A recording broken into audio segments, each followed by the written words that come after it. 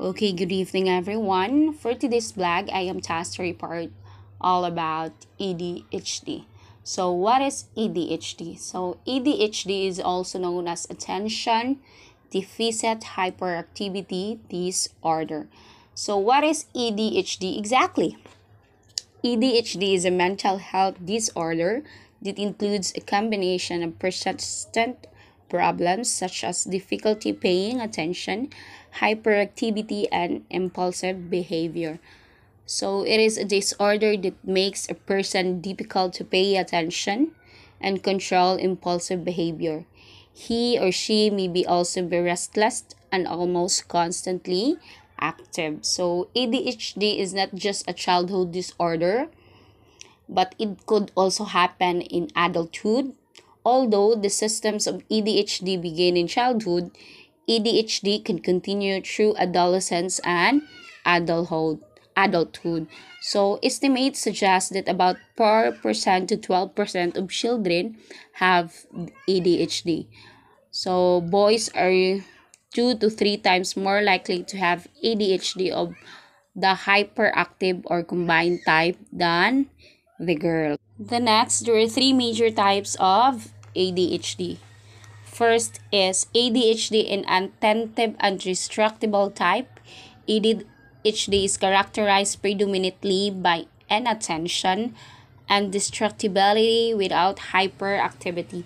So in attentive presentation, it is hard for an individual to organize or finish a task, to pay attention to the details or follow instructions or conversation. So the person here is easily distracted or forgets detail of daily routines. The next is ADHD impulsive hyperactive type. So the less common type of ADHD is characterized by impulsive and hyperactive behavior without any attention and distractibility. So the person here fidgets and talks a lot. So it is hard for them to stay still for long. Smaller children tend to run, jump, or climb constantly. The individual feels restless and has trouble with impulsivity.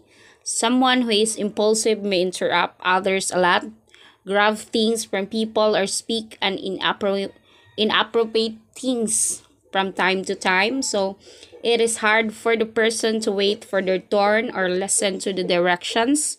So a person here with impulsiveness may have more accidents and injuries than the others.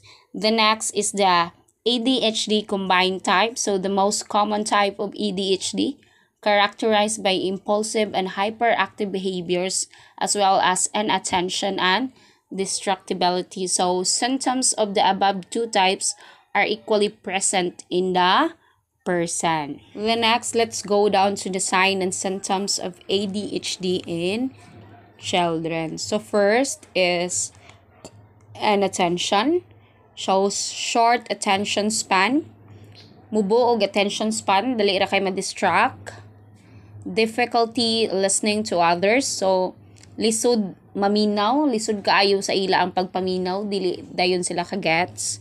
Difficulty attending to details. So maglisod dili pareha sa uban nga kanang regular lang nga mga children. I mean,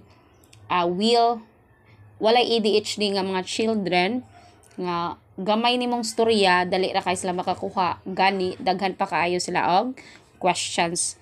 The next is easily distracted. So dali ra ma-distract like ako gisulti ganina.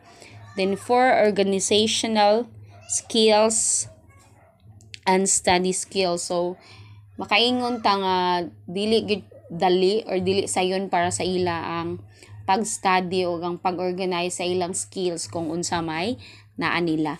Then second is hyperactivity. So seems to be in a constant motion but runs or climbs times with no apparent goal. So mao ni sila ang mga kids nga na ADHD nga magsige lang kung naa ka sa klase, magsige lang og langas, dagan dire dagan dito. Then talk excessively. So tabian kaayo bisag walay rumbo kung unsa iyang gitabi. has difficulty in engaging in quiet activities. So kay since tabian sila or ilahan na gyud na nga sakit, so dili gid dali-dali nila ang mga activities nga, especially when it deals to kanang hilom, then fidgets with hands or screams when in his or her seat. So ang iyang kamot magsigira og kanang kirew-kirew or unsay term ana niya nga magsigira jud og langas-langas kung naa siya sa bangko, bisag unsa lay gunita niya, bisag unsa lay makabot or bisag unsa lay makita niya nga magunita niya. So in an inability to stay on task. So kung naay ipahimo ang teacher or ang mama sa usa ka nga trabaho, dili gyud siya ma-steady. So dili kay makuha yung attention sa lain, dili siya ma-steady sa usa ka task. Then third is impulsivity. Often interrupts others. So kusog kaayo mo interrupt kung unsa inyong gistoryahan, especially kung nakakay kasturya then present ni sila. Has difficulty in waiting his her turn. So lisod nila ang pagpahuwat, dili kahuwat. Kung naay maglinya mag-una-una gid ni or mo sudlot og una bisag nay galinya sa una. Then turns to burst out answer instead of waiting to be called upon. So mag-una-una og answer bisag ang teacher mo tawag pa unta og student nga lain sa pag-answer. Then takes frequent risks and often without thinking before acting. So daghan ni sila og mga buhat nga diretso-diretso ra nga dili ka mag-expect nga wala silang hunahuna kung unsa ilang gibuhat. Then fourth is disorganization. So children never complete tasks. So ang ani nga part is a children with ADHD wala jud or dili gid siya makakomplete og tasks, especially kung ang iyahang symptoms or ang type sa ADHD nga naa niya is an attention. So ang iyang attention sa usa ka task dili gid mahuman kay since wala nag-focus didto. The next is forgetfulness. So forget daily tasks, easily losing. So dali kay makalimot sa mga butang nga ilang gibuhat karon, then pagkaugma makalimtan na nila. Ni ultimo ang ilang kaugalingon or ang daily routine nga kanunay unta nilang gibuhat makalimtan pa jud. Then dali kay mawagtangan og butang since kalimtanon sila. The next is daydreaming. Ignore what's going on around them. So usahay magsigirag hinuktok bisag walay kalibotso kung unsay nahitabo sa palibot. The next is emotionally unstable.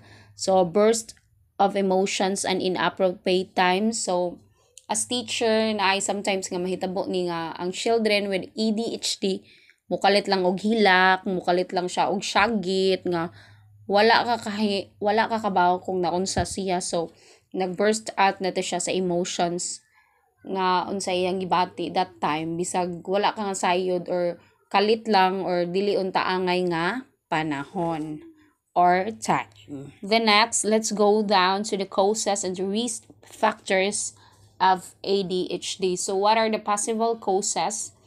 Unsay mga hinungdan nganong ang usa ka tawo or ang usa ka bata nagka ADHD. So first is brain anatomy and function. So a lower level of activity in parts of the brain that control attention and activity level may be associated with ADHD. So ang kani nga part sa utok sa tao nagka ADHD. Then next is significant head injury. So pananglitan a person or ang usa ka bata nagdula-dula, then sayang pagdula-dula napantok ang ulo, so possible nga mahimo siyang cause nganong ang bata na ay ADHD, especially when kung ang part sa iyang brain nga nag-control sa attention and activity level maoy apektuhan. The next, second is genes and heredity. So it runs with the family, blood relatives such as parents, sibling with ADHD or another mental health disorder. So a child with ADHD has a 1 in 4 chance of having a parent with ADHD. which also likely happen that another close family member such as a sibling will also have a ADHD. Pananglitan ang mama na ay possibility nga ang children nga na ay ADHD is ang iyang mama or ang iyang papa nagka-ADHD pod or ang iyang mga igsuon. Then third is problems during development. So it is nagka-problema during pregnancy. So first is prematurity. So premature ang bata sa pagpanganak. The next is prenatal exposure. So exposure to any toxins such as lead or paints or any other toxins. Then exposure to environmental toxin during pregnancy. Then low birth weight. So mao ta kong giingon. Pagtao sa bata, either premature siya, then gamay siya og timbang or na-expose siya sa mga toxins. Then fourth is environment, exposure to environmental toxins, cigarette smoking, material drug use, alcohol use, or smoking during pregnancy. So environment exposure toxins such as lead or found mainly in paint or other mga pipes or unsa pa na nga mga building or unsa pa na nga mga toxins, like for example, you mother pregnant ka, then naglakaw-lakaw ka, then in a certain point na inikalit og buto, then na-expose ka dito, mao na siya possible mahimo siyang cause nga ang imong anak magka-ADHD kay na-expose ka sa toxins while you are pregnant with him or with her. Then cigarette smoking, then also the use of alcohol while nagbuntis ka sa imong anak. So due to environmental kanang galgal. So you as a mother dapat kung pregnant ka dili jud ka magpagalgal anang unsay na panghitabo sa imong palibot. The next, let's go down to the complications. So ADHD can make a child life difficult. So especially kung mag-complicate na siya. So first is often struggle in the classroom, which can lead to academic failure and judgment by other children and adults. So possibility kung naa kay ADHD niya, tiwasan pa dyan sa mga tao nga nasa palibot nimo possible na lead na siya sa usa ka academic failure, especially kung i-judge ka, especially kung i-bully ka, or any other circumstances nga maka-trigger nila. The next is tend to have more accidents and injuries of all kinds than do children who don't have ADHD. So children with ADHD prone good sila sa accidents and injuries ngano kay they tend to do things without thinking kung makaayo or makadaot ba sa ila ang ilang gibuhat. The next is tend to have poor self-esteem. So possibility ani nila since especially kung children sila nga aware sila nga sila ADHD, mutan gina sila nga magiiwawon sila, dili kay sila mumingal og tao kay mahadlok sila, their fear, then mahadlok sila, then usa pasad ibuli sila. The next is are more likely to have trouble interacting with and having accepted by peers and adults. So mauni, so they tend to have poor self-esteem kay ngano mahadlok sila ma-interact og tao kay basin i-judge sila or dili sila i-accept kung unsa sila, especially kung aware sila nga sila na ay ADHD. The next is are at increased risk of alcohol and drug abuse and other delinquent behavior. So children or person with ADHD possibility prone gid sila sa mga risk, like for example alcohol use or drug abuse, especially kung ang person or there is such a group of people nga mag-drug or mugamit og alcohol, then mahubog, then naay circumstances nga makasugat ni nila ang person with ADHD na ay possibility nga i-bully siya, then with such action na ay possibility nga i-abuse siya, then as par kung i-bully siya, then makauli ra siya nga safe na ay big impact para sa iya, which is maay possibility nga i-abuse niya ang kaugalingon kay naa siya ADHD or wala siya kauyon sa gibuhat sa laing tao niya, then this would cause kanang i-abuse niya ang kaugalingon, then pinaka worst is maghikog siya. Then now let's go down to the coexisting conditions. So ADHD doesn't cause other psychological or developmental problems. However, children with ADHD are more likely than others to have also known conditions, such as, bali here, aside from ADHD, naapad yun sila existing nga mga conditions. Like first is oppositional defiant disorder, is also known as ODD. So, which is generally defined as a pattern of negative, defiant, and hostile behavior towards authority figures. So, it is a negative behavior towards others, especially people with authority or authority figures. The next is conduct disorder. It is marked as an antisocial disorder, such as, for example, stealing, fighting, destroying property, and having or harming people or animals. The next is disrupted mood dysregulation disorder. So, it is a disorder that characterized by irritability and problems tolerating frustration. So, dali ra mairita, then na problema sa pag-tolerate, dili ka tolerate sa laing tao kung unsa ang iyang trip. The next is learning disabilities. So, including problems with reading, writing, understanding, and communicating. So, di ay possibility nga, aside from ADHD, naapod siya learning disabilities. The next is substance use disorder. So here includes the use of alcohol, drugs, and smoking. The next is anxiety disorder.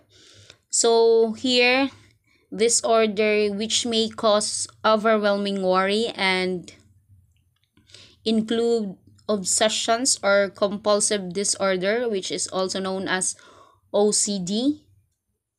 So here, ma-overwhelm, dali kay ma-overwhelm, dali kay ma-worry, then dali kay ma-nervous, hadlukan kayo, mukalit lang og mahadlok siya taman nga wala hinungdan. The next is mood disorder, so mood swings, like for example, depression and bipolar disorder, which includes depression as well as maniac behavior. The next is autism spectrum disorder. It is a conditions related to the brain development that impacts how a person perceives and socialize with others. So it is also a disorder nga mo impact sa usa ka tawo kung unsaon niya pag-socialize sa others, so unsaon niya pag-relate sa laing tao. Then last is the tic disorder or the Tourette syndrome. It is a disorder that involves repeated movements or unwanted sounds that can be easily controlled. So, mga movements ni siya nga magbalik-balik nga or unsa pod ka na mag-create og sound nga kana kay mura sila og mura sila mabungol og kalit nga wala kay kabaw sa hinungdan, then naaday sila madungog sa ilahang dunggan. Then now let's go down to the preventions. So, to help reduce your child risk of ADHD, or as teacher to help reduce the risk of students nga magka-ADHD kung wala pa sila ADHD, and also to be aware enough kung unsay possible nga mga preventions para maiwasan ang sakit nga ADHD. So, first is during pregnancy, avoid anything that could harm fetal development. So, in times of pregnancy, dapat mo-avoid jud ka kanang bisag unsa nga makapaharm sa imuhang anak nga gibuntis. Like for example, cigarette smoking, drinking alcohol that is bad for the child nga naa sa imong tiyan, then any other things that you are going to do nga makaharm sa imong anak. The next is protect your child from exposure to pollutants and toxins. So here, as a mother or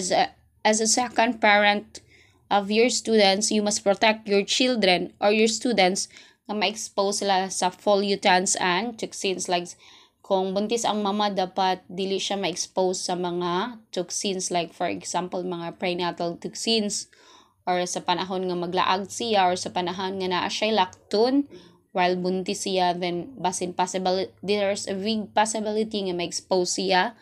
Then next is limit screen time. Although still unapproved, it may be prudent for children to avoid excessive exposure to the video games in the first 5 years of her or his life. So here, especially nowadays, parents and teacher should or must advise parents not to let their students or let their child or children nga dako og spend sa time sa pagsigi gamit og gadgets, especially nowadays. Kay naa siya big possibility nga ang usa ka bata magsigi na lang duwa or magkahok sa mga gadget, magsigi na lang duwa, wala na time mo kaon. Then with that, maka-affect na silang mental health. So there's a big possibility nga mahok sila, maka-trigger sa ilang utok. Then magkasakit na noon og ADHD. Then now, let's go down to the classroom activities. So here, we are going to see the responses of the children or the students with ADHD with these classroom activities. So first is stage a creative class project. So studies have shown a correlation between ADHD and a heightened sense of creativity. So the overactive mind of students with this disorder yearns for an activities without limited and structural bounds, so they can channel their energy into action. So a creative project that gives students the ability to succeed, earn praise from their peers and teachers, and see positive progress with their education, boost their confidence and self-esteem. Like for example, portfolio showcase.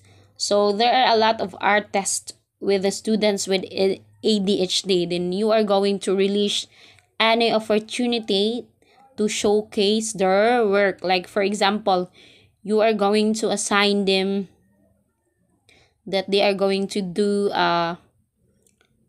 like for example, the students have a creative talents to showcase whenever it is artwork or photography or videography or singing or an instrument. So with this portfolio or with this project activities, the students are going to present this in the class. So that would be a stage creative class project. The next is the use of flashcards. So as teachers, you must find things that don't stimulate the overactive mind of your students. Like for example, if one of your students have trouble remembering names, but when he or she see the face or the picture of a certain thing, then his or her attention sticks to it. It is one idea or a perfect idea for developing memory skills by the use of flashcards, especially when learning crucial concepts such as multiplication tables, additional tables, subtraction tables. So when your students got home, his parents would use the flashcard to teach multiplication tables so that by the day that they will come to school, they could remember such things. So it will help them get constant reinforcement and visual cues with this interesting way of using flashcards. The next is the role-playing activities. So you as a teacher, especially when you are teaching students with ADHD. When you go to school, you could constantly find students tapping their feet, students fidgeting with their fingers, students fidgeting with their clothes, students staring outside and looking for any excuse to get out of their seat. It is a sign that you must give them stimulation. So, a stimulation which you will give them assignments which require interactions with others and movements around the room. So, it is a way to stimulate and pent out energy that is needed for them to express somehow. So, role playing activities are a great way to get your students up, moving around in a similar way while still learning. So, like for example, in a literature class. So, this kind of role playing can be used to give visual presentations of the story being studied, or in a math classes like stimulation games where students act out the rule of business people buying and selling item that could teach them conflict concepts. Then fourth is a classroom debate. So another symptom of ADHD is a tendency to blurt out answers before being called upon or before a question is done being asked. So as a teacher, you must create a creative assignments which are perfect opportunities for students with ADHD to shine and find praise that they missed out in a more rigid academic activities. But however, sometimes a structured activities must be introduced to help ADHD students learn not only to wait their turn but also to take their time weighing their decisions and answers. So a perfect way to instill this instruction and improve your students with ADHD on a certain particular subject is a stage classroom debate. So, in a structured classroom debates, the students get the opportunity to discuss classroom subjects, learn more about the lesson concepts, and develop patience and critical thinking skills. So, as the teacher, you should actively participate in the debate also to step in when a student is out of line or whenever they want to say or how they would say it.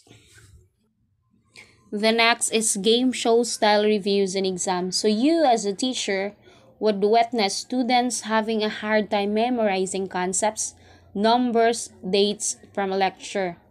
But the added anxiety of this is letting them show what they have learned or what they have memorized, which made very difficult for them. So one way to mitigate this anxiety and concentration issue is by turning your tests into a stimulating classroom games. So this would help students or encourage active participation in verbal communication. So as a teacher, you would notice something or you would notice improvements, like for example, students having easier time remembering and reciting information, which is done into an active and a vocal way. So the sound of their voices in reciting information, similar to visual, will be stimulated to their brain and keep their interest better, which is not one-sided which is not a one-sided lecture or a paper exam. So examples of the game show style reviews and exams are like Family Feud games, Pyramid games, Wheel of Fortune games, Who Wants to Be a Millionaire games, and Deal or No Deal games. The next, let's go down to the activities happen in the classroom, which focuses on the movements of the students. So first is heavy work activities. So letting the students erase or wash chalkboard, wash desks or tabletops, rearrange bookshelves, staple paper into bulletin board, sharpen pencil with manual sharpener, carry bags of books, push or stack chairs, carry basket of items, wear heavy backpacks, make deliveries to the office, squeeze stress balls or fidget toys, move trash can to another location, cut heavy paper or cardboard with scissors. So this could be a big suits, or pwede na siya sa mga students with ADHD nga ang ilang sakit is based on like impulsivity or naa sila behavior nga dili nila makontrol. Mas maayo nga tagaan nimo sila og activities nga makapahimo nila nga busy to divert their impulsivity or their attention also. The next is movement activities. Set an rocking chair when reading or during floor time. Set on an inflated air cushion placed on a chair or floor. Hand out papers and materials for the teachers. Push your feet in a turban placed around the chair legs. Do head, neck, and shoulder rules while setting. So, this could help students nga naay ADHD nga mahimo nila og mas relax or mas focus ang ilahang attention. Kay since ang ila mura gani og gitagaan nimo sila og way nga ma-divert ang ilang movement, since naa sila mga movement na dili mong makontrol while they are still learning. So imo na siyang gihatag nga mga activities while their brain is working or learning. Then next is take a stretch break after sitting for a long time. Breathe deeply through your nose, out and through your mouth. The next is the weight bearing activities. So push up, crab walk, spider walk, wall slides, wheelbarrow walk, crush paper into tight balls. So kung usa ka students ganahan kay magsigig dagan-dagan, ganahan kay magsigig tuyok-tuyok, ganahan kay sigig makiglakaw-lakaw, so let them do this weight bearing activities like mag-crab walk sila, mag-spider walk sila, and more. The next is the mouth activities. Chew a gum if allowed in the school or in your room. Then next is chew straw or coffee stirrers. Chew lice rice or Twizzlers. Sip water through a sports bottle. Suck a hard candy or lollipops. Suck applesauce through a straw.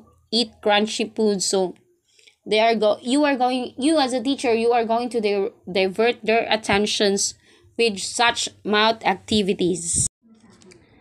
The next, let's go down to the programs. So, successful programs for children with ADHD integrate the following three components. So, first is accommodation. So, these are the things that what you can do to make learning easier for students with ADHD. Then, second is the instruction. So, these are the methods that you are going to use in teaching students with ADHD. The next is the intervention. So how you are going to head off behavior that disrupt the concentration or disrupt the students' attention or concentration for the students with ADHD. The next, let's go down to the classroom accommodation for students with ADHD. So you as a teacher, you could make changes in the classroom to help minimize the distraction and disruptions of students with ADHD. So first is the setting. Set the students with ADHD away from windows and away from the door. So ipalayo sila. Put the students with ADHD right in front of your desk unless that would be a distraction for students. So ibutang sila sa atbang kung mahimo.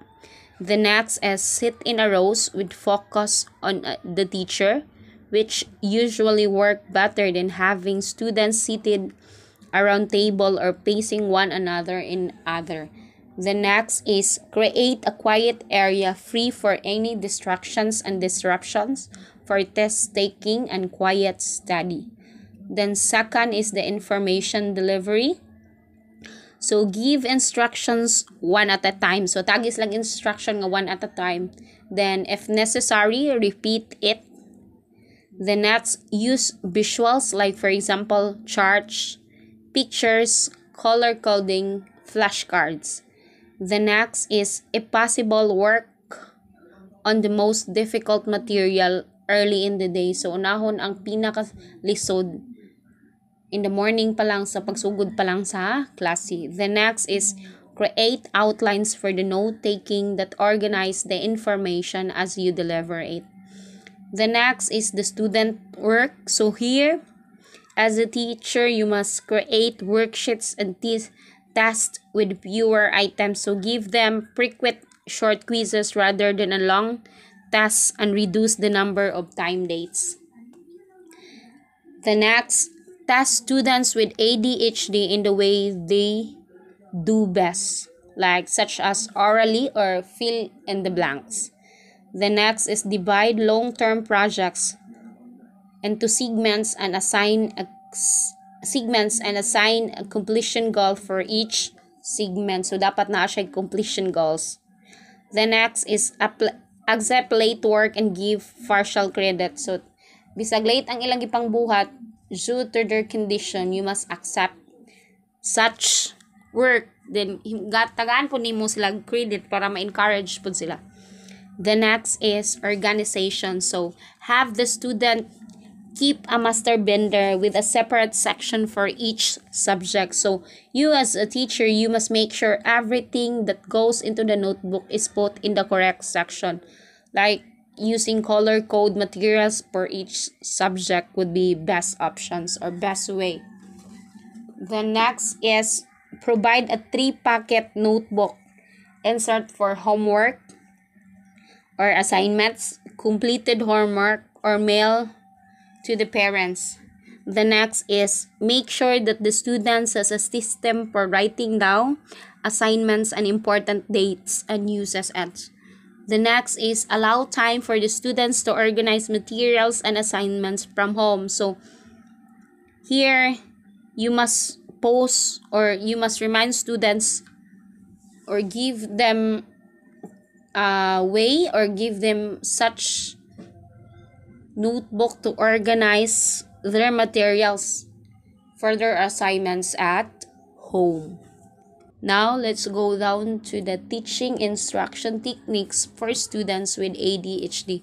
So, teaching techniques that help students with ADHD focuses and maintain their concentration on their lesson, and their work can be beneficial for the entire class. So first is starting the lesson. So signal the start of the lesson with an oral cue.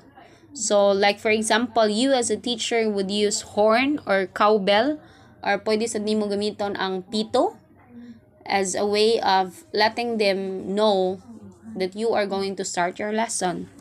The next is establish eye contact. So you as a teacher must establish an eye contact with your students. So para makabaw sila or aware sila nga ikaw nag-observe ka nila. The next is list down activities.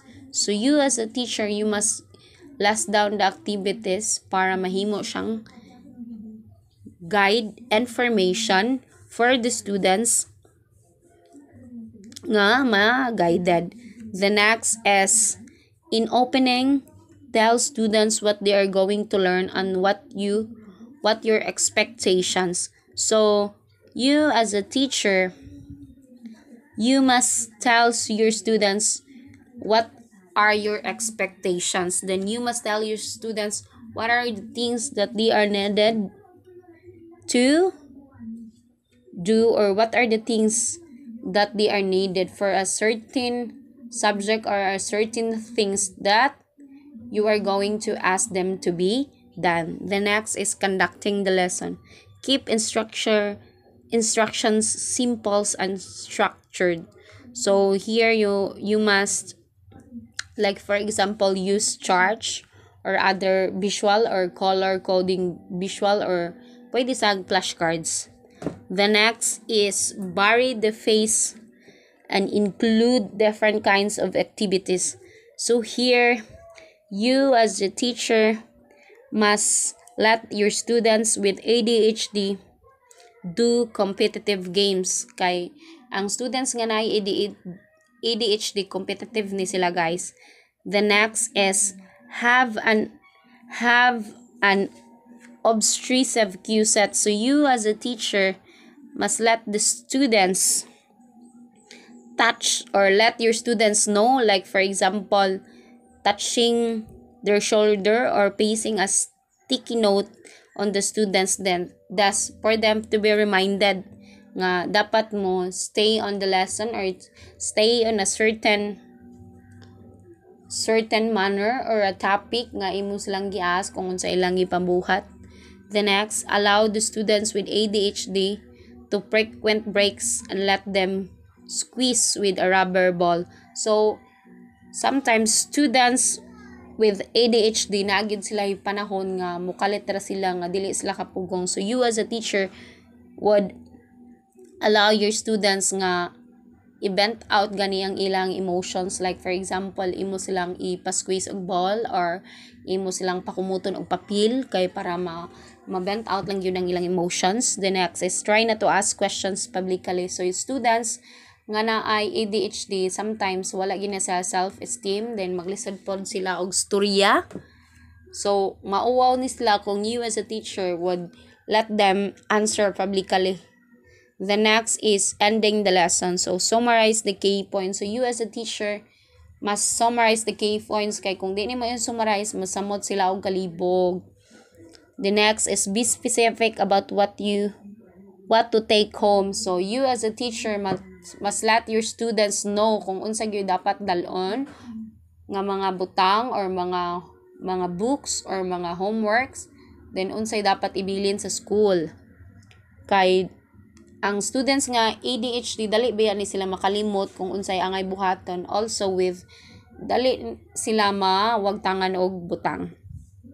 The next, if you give students assignment, have 3 different students repeat it, then have the class say it in unison. So kay students with ADHD nagyud sila problema kung forgetful sila. So you as a teacher dapat imo jud ang balik-balikon kay bisag ang ilang daily routine makalimtan gyud nila. The next is the academic intervention. So first given step in creating a classroom support for students with ADHD is understanding the students' strengths and needs. So here it involves formal and informal assessment as well as collaboration among educational professionals, students, family. So first is giving direction. So many students with ADHD have trouble following directions. The guidelines below helps address this problem. First is number of directions. So you as a teacher must give minimal number of directions, or you as a parents or step at a time. So dapat kung hatag kag direction nila, usa-usa jud kay para dili mo trigger ang ilang olok. If necessary, let the students repeat the directions to the teacher or to the parent or to the peer partner. The next is form of direction. So provide written directions or steps or visual model or a compiled project. So here, you as a teacher or parent, you must mag-provide gani kag drawing nila kung asa jud ang direction para ma-remindan sila kung also mahimo din siyang strategy nga helpful para nila para mahimong ang kana nga information mutatak sa ilang ulo. The next is written assignments. So many students with ADHD have particular challenges with written work due to their motor skills difficulty, motor planning issues, difficulty alternating their attention from a book to the written responses. So students with ADHD also need assistance breaking a larger task or a project into a smaller one. So first is, so there are following strategies that can be addressed this need. So first is deconstructing tasks. So breaks tasks into smaller units, like limit amount of work per page, cover a part of the work on a page, allow extra time for completing tasks, provide work breaks, allow students to use computer to type and use speech to text software, reduce the length of written assignments. So, from a big task, imo na siyang break into smaller one para mas mahimong sayon sa students with ADHD. Then next is organization. So, many students with ADHD have significant difficulty with organization. So, they are more likely to respond positively with teachers, establish class routines, and set procedures, and maintain well-organized learning environment. So, there are following supports on a particular useful strategy. So, first is assignment notebook. So, here, provide the students with assignment notebook to help organize homework and seat work. So, ang assignment notebook maka-help sa students with ADHD kung asa gyud siya gamiton. Like for example, kung kaninga notebook para homework ni siya or kaninga notebook para seat work ni siya. The next is the color-coded folders. Provide the students with color-coded folders to help organize assignments from different academic subjects. So, you as a teacher, ang folder nila, imo siyang i-divide, color-code na siya para matiman-an nila kung palitan ang English is green, ang math is blue. The next is homework partner. So, assign the students a partner who can help record homework and other seat work in the proper folder and assignment book. So, this, pwede siya ang parents sa children with ADHD, pwede sa ang classmate niya or a sibling nga pwede na mahimong partner. The next is clean out dates. Periodically ask the student to sort through and clean out her desk, book bag, and other special places where written assignments are stored. So, since students with ADHD, ampay yun sila magkore-kore. So, let them assign or let them clean their book. So, it is also one way of letting them express or vent out their emotions para ang ila ganing kanang disorder gani kay ma-turn into a good or a productive thing nga ilang nabuhat para sa ilang kaugalingon or para sa ilang environment. The next is extra books. Provide the students with extra set of books or electronic version of books for use at home. So here, this would eliminate the students of having remember to bring books back and forth. The next is use of calendars. So, you as a teacher, you must teach your students to use a calendar for scheduling assignments. So, para sa pa ka ng matimanan guys sa students kay most students with ADHD, makalimot jud sila kausahay kung unsa jud ang ilang daily routine. So, mauna jud ang ilahang disorder. So, with this, it is a big help nga magamit ang calendar. The next is checklist of homework supplies. So, give the students a checklist that identify categories of items needed for homework and assignments. The next, let's go down to the treatment and therapies of a person or a student having an ADHD. So, what are the possible treatment and therapies for students with ADHD? So, first is the medication. So, medication can reduce hyperactivity and impulsivity and improve their ability to focus, work, and learn. So, there are two things in medication. If first is the stimulant, it is the most common type of medication used for treating ADHD.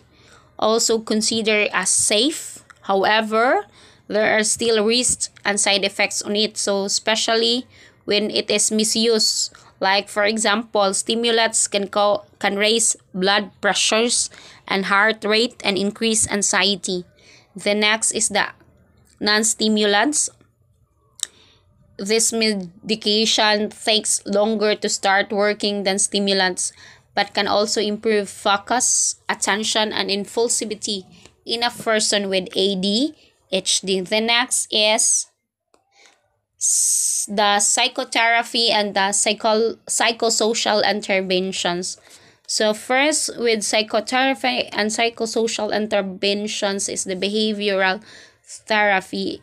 So behavioral therapy is a type of psychotherapy that aims to help a person change his or her behavior. So it might involve practice assistance such as help organizing tasks or completing homework or working through emotionally difficult events. The next is cognitive behavioral therapy. This also teach a person mindfulness and techniques or meditation. So a person here learns how to be aware and accept one's thoughts and feelings to improve focus and concentration.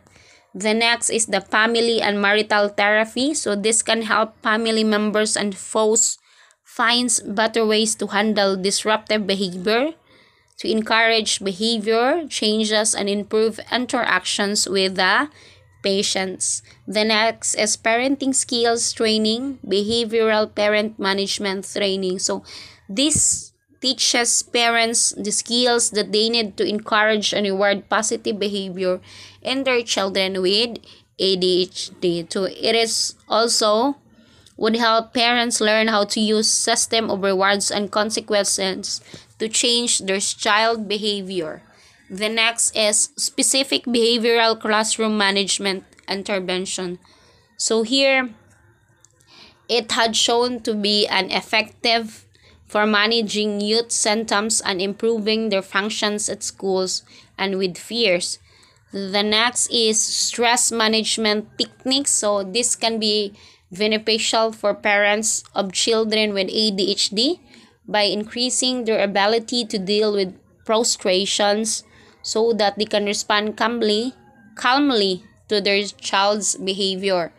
The next is support groups. So this can help students with ADHD and help the parents and families to connect with others who have similar problems and concerns. So kanang kuan gani at some points kanang litan you are a parent then you have a children or a child with ADHD, then ang kaning support group mao ni siya lain pud nga mga tao nga naapod sila ay anak nga ADHD. So mura gani siya makarelate. So it is a groups that often meet regularly to share frustration and succession, to exchange information about recommended specialist strategies and to talk with experts. I think that would be all about ADHD. Thank you for listening. I hope that you would learn something